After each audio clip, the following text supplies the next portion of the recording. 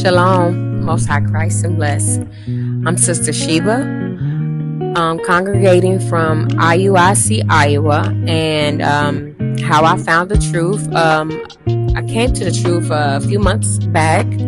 My story a little bit is common with our people.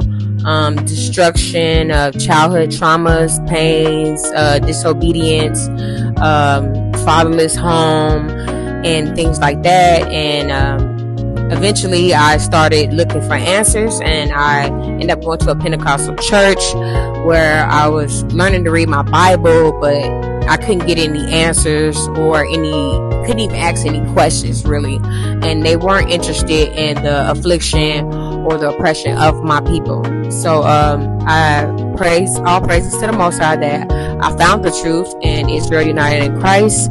And it's a great place to be, to feel home and get order and instruction and prepare myself.